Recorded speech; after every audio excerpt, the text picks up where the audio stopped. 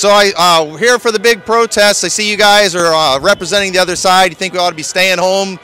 You don't think we're ready to open? Why is that? There are so many people in the hospital right now really, really sick. Okay. I'm a pediatric and ER nurse for the last 17 years. Okay. My hospital is full. Other smaller hospitals are getting full, and no one is ready yet. Every night I take care of patients that cannot breathe, that are dying. My nurses are dying. My staff is dying. We are not ready yet. Okay. Now, there's some nurses that are here that are talking about being furloughed, that are like for the elective surgeries and things. What do you think about them shutting down elective surgeries and some of the other healthcare needs? Right now, it's overflowing. Right now, we're not ready yet to go there yet. So what hospital are you in? You here in Chicago? Yes, I'm in Chicago. Okay. I see you have the Pride fan there. So what does Pride have to do with this situation? I'm an out, gay, proud, gay nurse.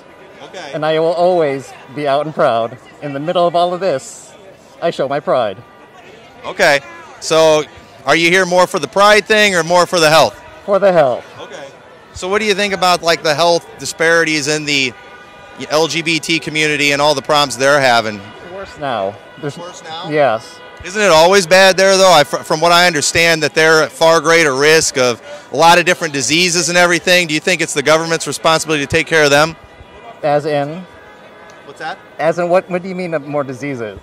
Just as far as like STDs, AIDS, HIV, things like that. So is everything else. What's that? And everything else. That has nothing to do with that right now. It has nothing to do with the lifestyle or anything like that? No. Well, why do you think the percentages are so much higher there? Because the disparities of access to healthcare.